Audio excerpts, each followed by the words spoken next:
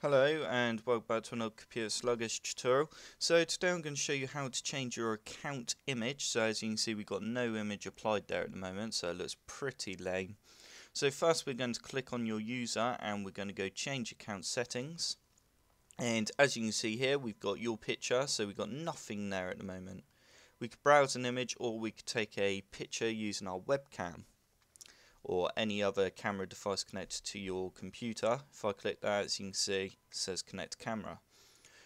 Right, so obviously here you can browse photos. So first I'm going to open up Firefox and I'm going to type in Mario because Mario is pretty awesome. I'm going to go to images and I'm just going to get the picture here of him jumping in the air. So we're going to click on the image and we're now going to go view image. Okay. And now we're going to right click and go save image as, and I'm just going to save that to our pictures folder.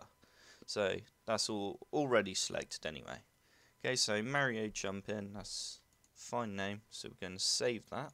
And now we're going to close that and we're going to go browse.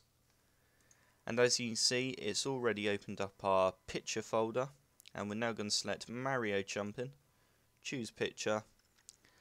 And okay, so it's a bit big, but as you can see now, it has changed the image in the top left hand corner. So I'll put what size to do your image in the description. Okay, so I hope this tutorial helped. Remember to hit that like button and subscribe for more Windows 10 tutorials.